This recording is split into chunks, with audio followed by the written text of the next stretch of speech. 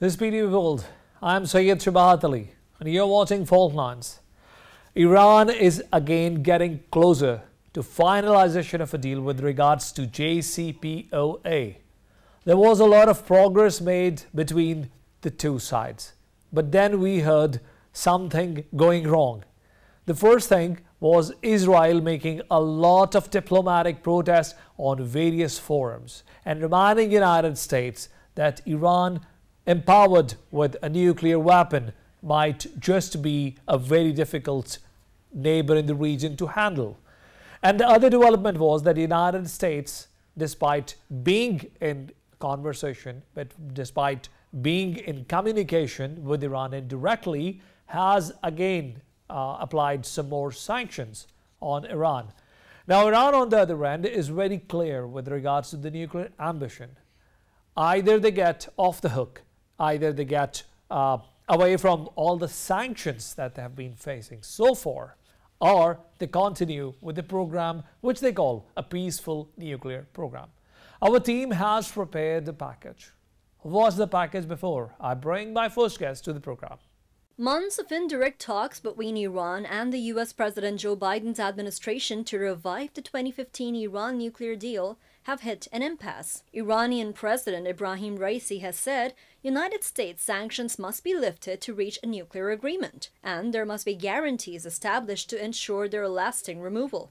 The European Union Foreign Policy Chief, Josep Borrell, stated that negotiations to bring Iran and the U.S. back into the nuclear deal, curbing Tehran's nuclear program in exchange for lifting sanctions, are in stalemate. The European parties to the nuclear deal, Britain, France, and Germany, last week said they have serious doubts about Iran's sincerity in wanting the pact restored. Iran called the joint declaration unconstructive and regrettable. The U.S. Secretary of State Antony Blinken stated that Iran's response to the proposal put forward by the European Union is clearly a step backwards and makes prospects for an agreement in the near term unlikely. A United Nations rapporteur published a report this week that detailed the effects of decades of embargoes on Iran and called for their removal, citing that sanctions had affected nearly every aspect of life in Iran. The IAEA said on September 7th that it is not in a position to provide assurance that Iran's nuclear program is exclusively peaceful.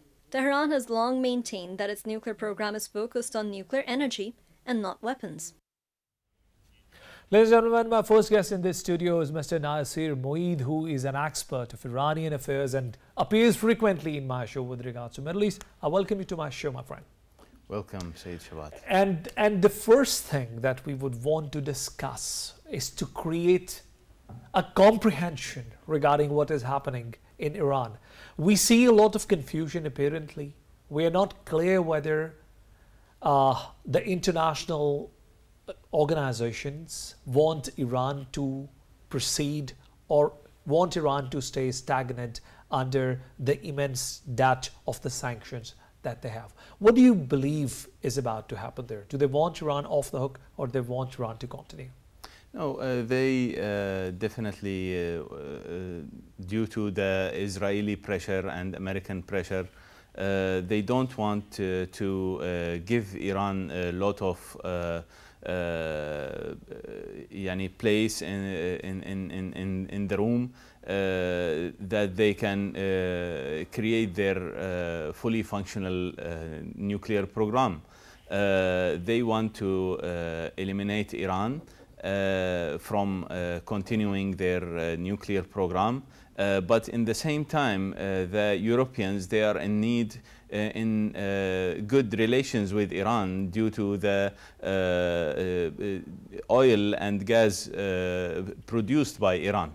They are in need of that, especially that Europe nowadays are into energy crisis due to the Russian-Ukrainian war. Nazir, you're from Iraq. You understand the discomfort that the neighbors have had or still have with Iran's foreign policy, let's put it lightly.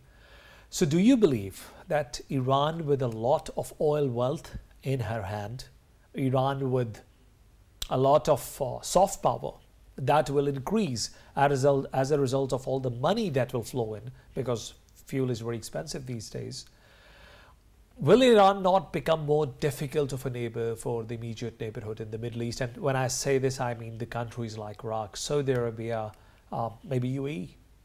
Well, it's difficult currently. How it would be in the future?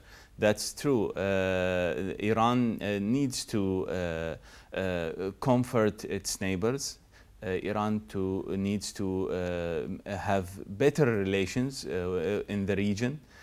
Not only depend on its allies, like Russians, like other countries.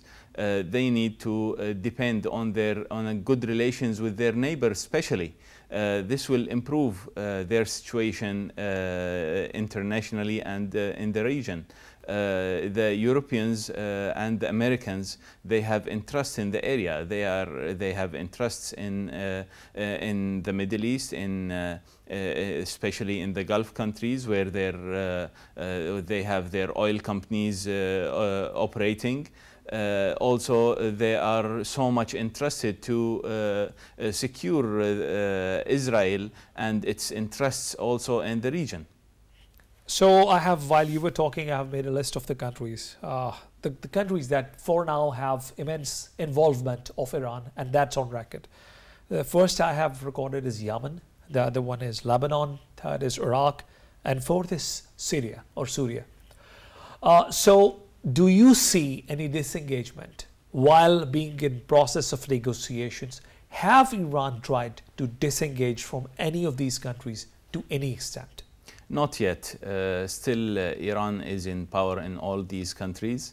They have their allies in Iraq, in Syria, in Lebanon, in Yemen. They are working and implementing the agendas and interests of the Iranian authorities.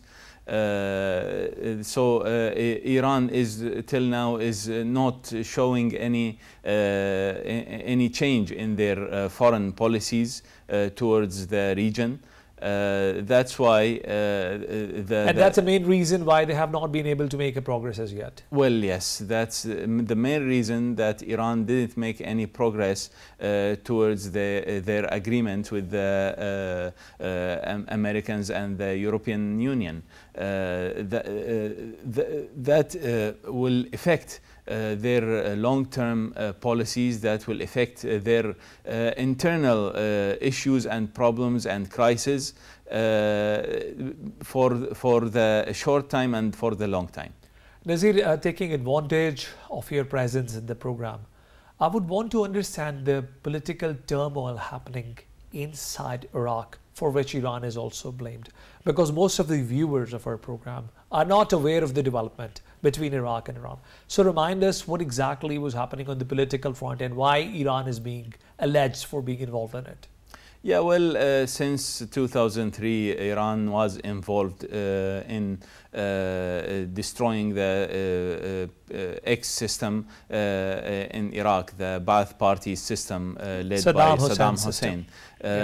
So Iran was involved in the process, and Iran was the main ally in taking over the political system in Iraq. They have their partners, their allies from the political parties in Iraq, so-called Shia parties. So that created a lot of conflict in Iraq, especially the religious and the ethnic conflict. Also, as we know, that Iran have also disagreements, have a lot of issues with some of the Gulf countries like Saudi Arabia. So Iraq became an open field of solving their issues, fighting their issues in this open field. And how does Muqtada Sadr integrates into this picture? Because there was a lot of news coming about Muqtada Sadr and his supporters, and Iran was again to be blamed for it, at least in the international media. So I would want to understand from you. Well, yes, he was definitely supported by the Saudis and the Americans to eliminate the Iranian power into Iraq, because in Iraq Iran was in power. Iran was controlling majority of the Iraqi land, except the northern Kurdish region. So the Saudis and the Americans, they wanted to eliminate the Iranian control over this region, because it is their interest and it's also neighboring to Saudi Arabia. Now let's talk about Lebanon. And Lebanon is a country where Israel has a lot of concerns as well, because of the active nature of Hezbollah that is active in Lebanon as well as in the front of Syria. Israel is feeling increasingly threatened, and Israel, being a very close ally of the United States, is causing problems for this deal to go through. So, do you believe that the role of Hezbollah actually daunts threats for Israel or Israel's interest in the region? Yes, historically Hezbollah was established to fight against Israel and to have an agenda of fighting to the rights of Lebanese and to the rights of Palestinians. So historically, Hezbollah is an major enemy of Israel, and as we know that Hezbollah is backed by Iran. So that's the main reason. Iran is still an main enemy of Israel in the region, and no negotiations. International negotiations have bring any comfort, any positivity to the relations between Iran and Israel. Iran and Israel are always having issues like the drones issue, recent issue, like Iran attacking some Israeli interests or Israeli institutions in some countries, and that's also in vice versa. Israel was attacking some areas inside Iran, some factories, especially factories which have military products. Israel was also attacking these. Now, coming to Saudi Arabia, that is not only a key supporter or a key partner of the United States in the entire of Middle East, but also has a very important economic role in the region. And because of that economic role, there is an increasing diplomatic role for them as well. How comfortable will Saudi Arabia be with Iran getting through this deal and Iran getting financially empowered, Iran shelving off the nuclear program, particularly when the project Yemen is still not over? Well, of course, Saudi is not comfortable at all for any deal which will bring more power to Iran. The Americans, they want stability in the region. They want balance in the region as well. If one country will have a nuclear power, a nuclear program which can, which is used not for civilian purposes, then this will bring unbalance in the region. And this will affect the American interests and also the Saudi interests. The Saudi Arabia have a lot of oil fields. They are a big economic power in the Middle East, and it's very risky to Saudi if Iran have nuclear power or nuclear program for non-civilian purposes. My last question, and it's a very specific question. Now, on the list that we have pointed out, Yemen, Syria, Iraq, and Lebanon, we didn't mention Gaza in it or Palestine in it. Now, do you believe the active support of Hamas is actually a problem, given all what has happened between the two sides, and the supply routes have been more guarded now? Do you believe the support of Hamas is still a problem for Israel when it comes to Iran?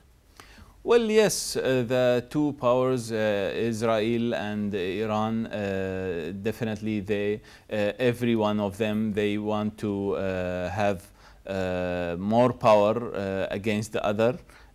Israel is a nuclear power,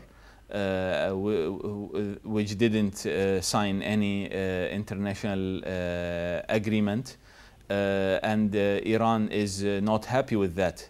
That's why Iran supports Hezbollah, Iran supports Hamas, Iran supports Al-Jihad. All these organizations are supported by Iran to eliminate Israel and to keep it busy internally. This is the main reason. Thank you very much, Nazir, for being guest in today's program. Ladies and gentlemen, we'll take a break and we'll join you back with the second segment of the program. Stay with us.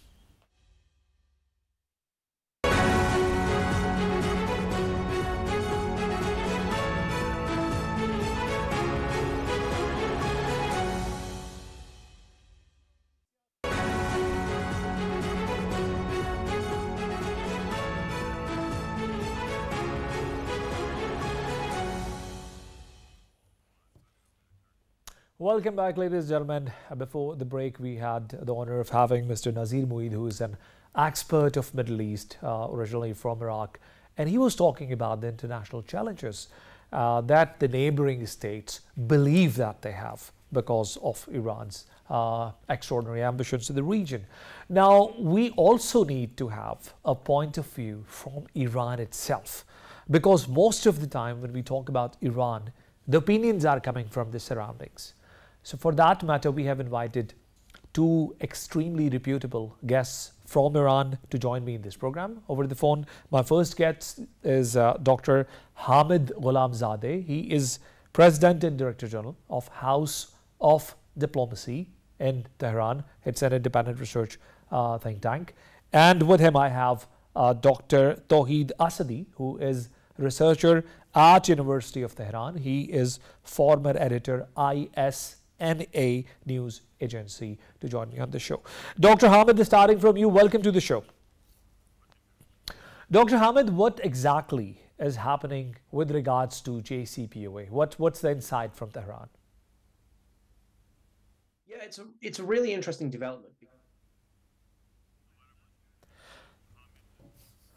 Dr.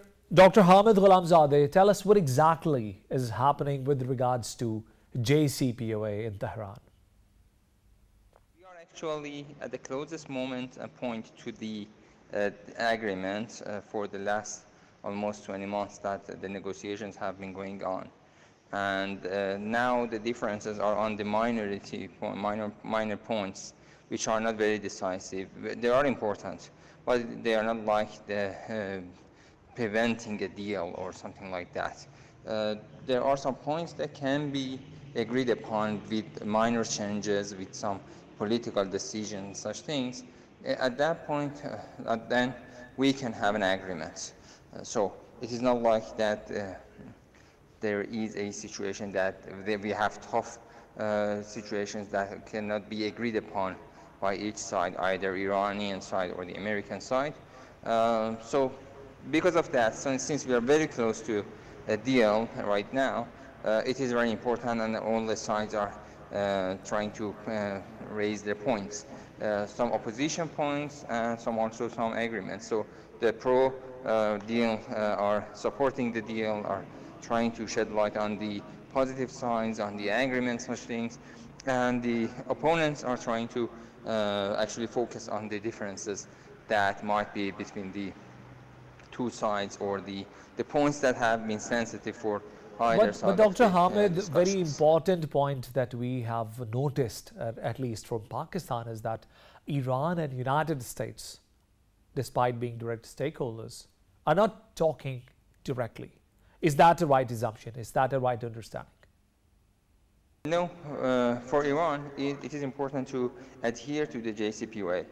Even all the measures that Iran has taken so far, like, for example, increasing the enrichment or increasing the stockpiles and such things, have been based on the Article 26 of the JCPOA, in which it says that Iran is going to limit itself in return for the measures that the other side takes, like, for example, removing sanctions, such things. So, since it has not happened, Iran is actually increasing its activities in nuclear facilities and nuclear industry.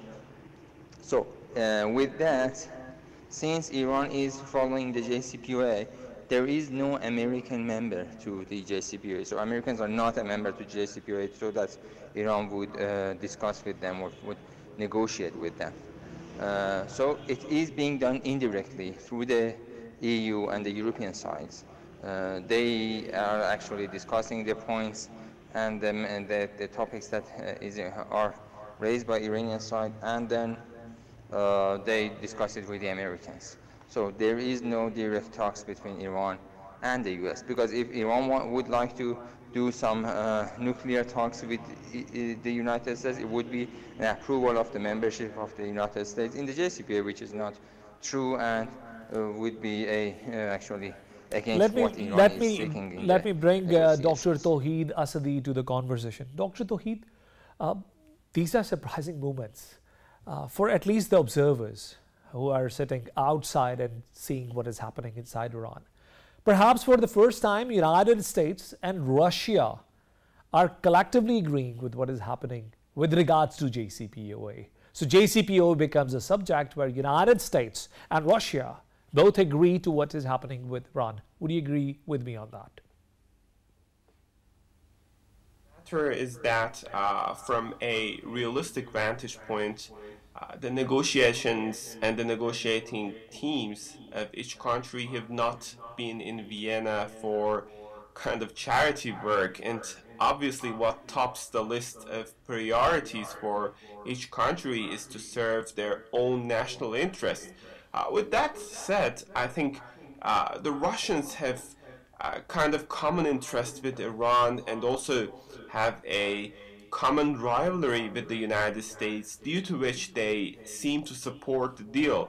And at the same time, they have reservations about the energy politics and energy market, and a concern that if Iran's oil finds its way to European market, then it will be more arduous for them to keep up their battle and under the context of the existing situation in Ukraine. And the point regarding the United States is that the Americans have faced domestic partisan conflicts pertaining to the revival of the deal. They are not considered anymore as an internationally accountable partner after the former President Donald Trump unilaterally withdrew from the deal. And right now they have to satisfy their partners that are kind of poles apart. Israelis, on the one hand, try to prevent the revival of the deal because of their rancorous, hostile approach towards Iran, and on the other hand, the winter is coming and Europeans need to see the deal obtained to make sure that their energy needs are met. All in all, what have been taking place is a victory for Iran, because it clearly indicated that the Islamic Republic is the country that, regardless of all the failures, all the pressures directed against the country, never gave up following up a diplomatic trajectory, regardless of the fact that the United States responded Iran's full-fledged commitment to the deal by hundreds of additional sanctions and unilateral let's say, withdrawal from the deal, the country never gave up the deal, and it showed that how internationally accountable the Islamic Republic is. Coming back to you, Dr. Hamid Ghulamzadeh, the problem with Israel is beyond comprehension. Now, Israeli Prime Minister has given a sweeping statement. He has asked President of the United States to be extremely watchful because he believes that this deal is going to further empower Iran, something that will keep haunting Israeli dream. So what do you think is the problem with Israel? Does Israel want Iran to go forward with the uranium enrichment for peaceful purposes or whatever? Or does Israel want Iran to shelve the nuclear ambition and to proceed forward? What exactly is Israel thinking at the moment with regards to Iran? No surprise that the Israelis are against the deal, and since the deal would actually pave the ground for the Iranians to act and relate with the rest of the world as a normal country, and the limits would be lifted for the Iranians, it is something that is against the interests of the Zionist regime. So they would like to limit Iran to the utmost possible situation, and it is not like that they would be act logically or with a politically right position on the negotiations. They would like to put only sanctions, only pressures on Iran, and to give no benefits at all to Iran. So with that policy, it is clear that the Israelis would be against that, and the limits, the points that they are making is to trying to put pressure on the Americans not to actually give up any benefits to Iran, and to ask for more points actually. But that's the point. It is more political, and anyway they understand that it would be better for the world to make sure that Iran is limiting its nuclear power, or nuclear facilities are working in a limited way. So that's why they are against any sort of the deal to the maximum point that they could be doing that. There is another point. The Israelis believe that they can stop Iran and its nuclear actions and nuclear power by damaging that and by sabotaging that and by committing terrorist attacks and such things. They would believe that they can control Iranian power with that. So because of that, they are warning the Americans to not to do the deal very soon, and they would try to give them some, let's say, some warnings that you can wait. We would make some damage to Iranian nuclear facilities, and you need to give up less actually in return for what Iran is going to do. Dr. So Hamid, but they are against. Dr. Hamid, I'm sorry for interrupting here, but there is another problem attached with it. Given the petroleum prices that we have in the world today, the shortage of supply by all the GCC countries together, and the significance of fuel in the international economy, it has been estimated that if Iran gets off the hook, if Iran gets off the sanctions, it will get at least $100 billion right away with the deal. And that might be a very difficult situation for countries like Saudi Arabia, who enjoy a wonderful relationship with the United States, but do not have a great relationship with Iran. What do you think of it? It could be.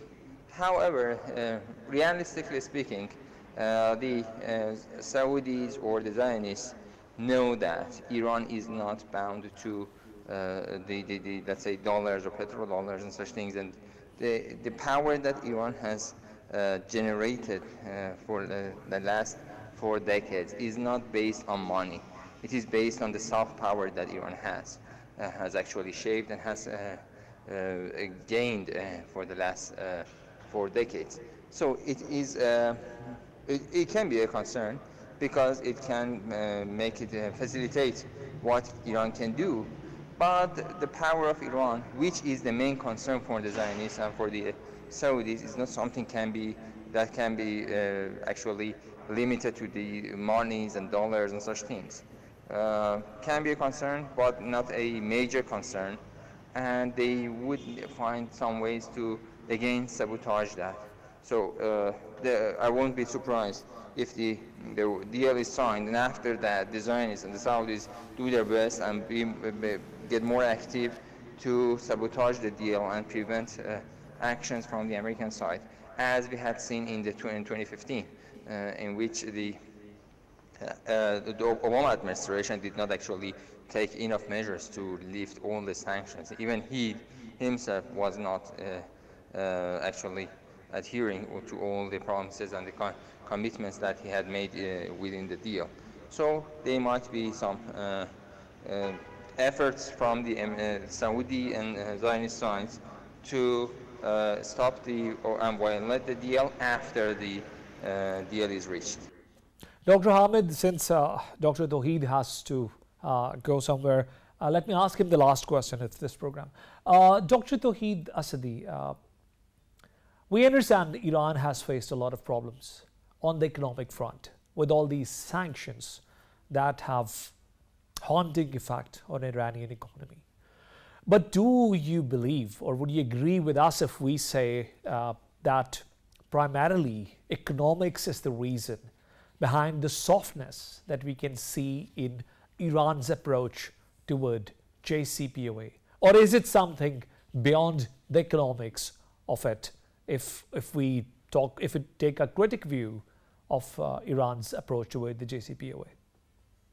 When started years earlier, the nuclear talks were intended to recognize and reserve the right for Iranians to have a purely peaceful nuclear program. Iran accepted to put their program under strict control of IAEA and additional monitoring protocols as well. However, and on the basis of lies and false allegations, the United States put the most, as they say, crippling and cruel sanctions that targeted Iran, some of them actually targeting ordinary citizens. Well, as far as the ongoing talks are concerned, with no small spot of hesitation, lifting the sanctions is a key objective for the Iranian negotiators. And at the same time, we know that there is a clear air of mistrust that exists due to a past experience and failure of the West to fulfill their commitments in accordance to the deal. So I think juxtaposed to the past, Iran is more conservative and desires to make sure that any potential deal obtained in Vienna will be translated into action and practice. And also there is a further concern for the Iranian side which relates to the safeguards probe and the extent to which IAEA could fairly address Iranian nuclear activities in an unpoliticized manner. So these are some key objectives and big reasons for Iran to follow the trajectory of diplomacy and attempt to obtain a deal. Point taken, Dr. Tawheed Asadi, and thank you very much for being a guest in the program. As you had said, you couldn't join us beyond this point, so thank you very much. We'll continue the conversation with Dr. Hamid Ghulamzadeh. Dr. Hamid, with regards to the conversations or negotiations that are taking place between the two sides, Iran has made a major compromise, and that is Iran has agreed not to insist any further the request of removal of Iranian Islamic Guards from the list of the banned outfits. Now, is it another step by Iran to make the terms softer for the members of JCPOA? Can we believe that it's an act of softness on part of Iran? The idea of lifting the sanctions on the IRGC and removing the FTO tag from the IRGC was primarily raised and put on the table by the American side. It was not a request from the Iranian side. It was actually originally offered by them to ask for something in return on that, especially on the regional issues. What was important for Iran in that regard is that, first of all, IRGC have been sanctioned and have been point of discussion always, and it is nothing new, and it is not like that the IRGC is limited because of the sanctions. It are actually, they are used to these sanctions and working with the sanctions. The point is that what was point of concern for Iran was the impact that it could have on the others. Like, for example, if someone, a civil citizen, would work with an organization or a company which had some relations in any terms with the IRGC or its subdivisions or its affiliates, it could be subject to sanctions again. So the sanction the tag and the sanction would be actually contingent to anyone who had worked with the IRGC in any levels, with any intermediaries. So if, for example, if a bank is connected to the IRGC, for example, for construction projects, then all the clients who have accounts on that bank could be a target to the sanctions because of this connection. Either it has any direct or indirect relations to the IRGC or the activities which are under the sanctions from the American side. So that was actually the point around that, in which, based on the reports, it has been resolved. So it's actually the Americans who have accepted to stop this contingency policy, and then the FTO tag on the IRGC would be working only for the IRGC directly and not with the others who would work that either the companies, Iranian, non-Iranians. Of course, the limit would be still on the American companies. But Dr. Hamid, let me ask you a very straightforward question. This is being discussed in the international media and opinions are coming from outside Iran. So let me take your point of view on that. Tell me if Iran has clearly given up on the nuclear ambition that it possessed. You know, for Iran, the approach toward the nuclear power is only a practical point. Iran needs nuclear facilities for generating power and electricity. Iran needs it for medical facilities, which is mainly in Tehran, and the use is only in these levels. And it has always wanted this. Previously, after the first round of talks nearly 20 years ago, when the Iranians, when the Western countries refused to provide Iran with 20% let's say uranium for the Tehran medical facility, Iran stepped forward to produce that. So before that, Iran was not seeking a 20% enrichment. It was actually the Europeans who forced Iran to do that. So Iran is looking at the nuclear power, nuclear industry, as something practical which can help Iran to do its job to serve its citizens. It has never been following a nuclear weapon for weapon degree enrichment or such things at all. So it's not, Iran is not giving up any ambition, particular ambitions. What it is doing is to actually give up the extra things that it could have given up earlier, and it has not been following at all. It was not pursuing basically. It is based on the force that the Westerners put on Iran to follow that.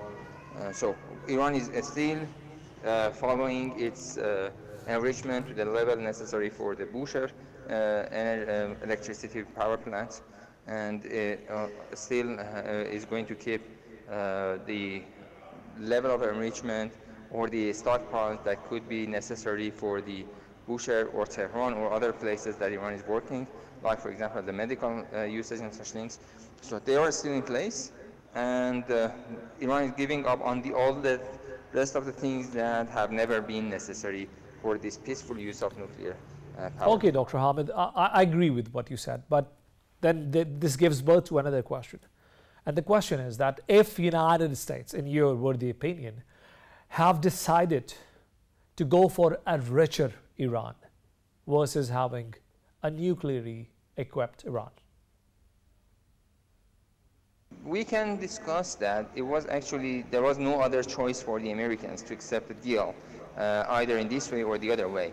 The point is that, first of all, the maximum pressure campaign totally failed. The sanctions regimes totally failed. And Iran was stepping forward and forward to have both the nuclear power in a very high level, like, for example, 60% enrichment, which is very close to higher levels of enrichment, and was getting used to living with the sanctions and actually nullifying the sanctions by finding other ways to work with the rest of the world, especially with the, let's say, sanctioned countries club, we can say, call it. So Iran is already selling some, like, maybe around 1 million barrels a day with the unofficial reports, which is very enough for the routines of the Iranian economy. It was actually on the other side. President Biden came to the Middle East to try to improve the situation of the energy market in the world after the Ukraine crisis, and he failed. He just gave some benefits to Ben Salman after this the Khashoggi issue, and there was no achievements regarding the energy market. So he needs actually something to do something to say that I can just change the situation of the world. I can be a leader for the world. He needs to prove that he has some differences with President Trump, which I doubt, of course. But anyway, to show that President Biden needs to reach an agreement. Almost 2 years has passed since the Biden administration, and despite his opposition to leaving the deal by President Trump, he has done almost nothing to return to the deal. So, and the sanctions are not lifted. The demands that are excessively recurring in the negotiations have been recurring in the last 20 months are something to actually stand against the reaching a deal. And it's not something that we can say they are doing their best to do that, to reach that. So he now, at this point, in which he doesn't have any foreign policy achievements, in which he doesn't have any particular economic achievement domestically or internationally, he needs something to say that I am successful and I am doing something, I am achieving something in international arena. And because of that, it is actually the United States who needs the deal more than anyone else. And so because of that, he had actually no other choice. The only choice that he has is on minor points, as I said, either to give up on some issues or to accept some issues or to demand for some issues. And that is the point that they are working on. Dr. Hamid, if I agree with whatever you have just said, and if the things go the way you anticipate, and if all of the diplomatic efforts that are being so persuasively made by Iran, Iran is somehow able to reap the fruits of it, tell me what will be the implications for Pakistan? Because we are a country that are in the neighborhood of Iran, and we heavily struggle to pay our import bill based on the oil that we import from the rest of the world, while Iran in the immediate neighborhood has so much of resources that we cannot tap given all the sanctions that Iran is facing. I actually strongly believe that the transactions and the trade between Iran and Pakistan needs to be much more than what is currently right now. And it should not be actually limited because of the sanctions. They are two neighboring countries, and they don't need the others to decide for their relations.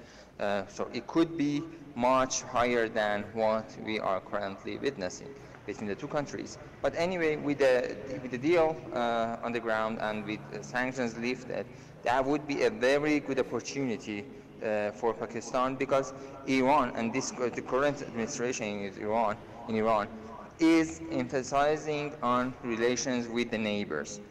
For Iran, the neighboring countries are the most important ones, and the policy is working on them first of all. So the first target and the first actually partner for Iran in foreign policy are the neighboring countries, and Pakistan is no exception to that. And there are a lot of grounds that they can work with each other. So as I said, I do believe that this can be done even without sanctions lifted. It can be done more than right now. But anyway, with sanctions lifted, the two sides need to put more focus on that and seriously work on increasing this actually the trade between themselves, and to especially, like for example, especially in energy market, they need to work seriously. Pakistan can enjoy from the Iranian oil, and the import and export of other goods can be increased, of course, between the two countries. And there are a lot of things that they can do to each other, with each other. Thank you very much, Dr. Hamid Ghulamzadeh, for being guest in our program today. Ladies and gentlemen, this was Dr. Hamid Ghulamzadeh. So in today's program, we had a contrast perspective coming from an expert who is originally from Iraq, and coming from two different experts inside Iran, inside Tehran, who understand Iran's perspective. We just wish and hope that things go through well from this point onward. A couple of things that I would want to say in that of the program is that Iran's problem has to be sorted out.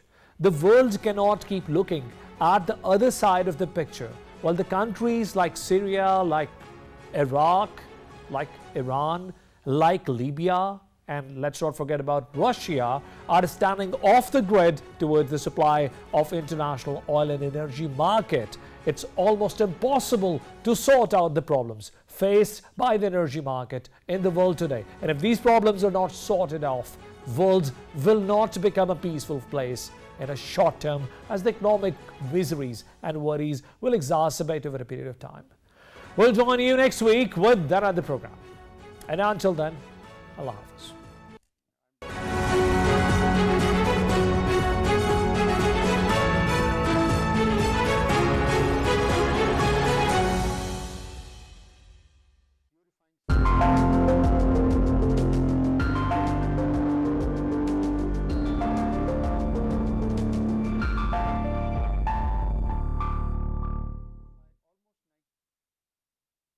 Bacteria.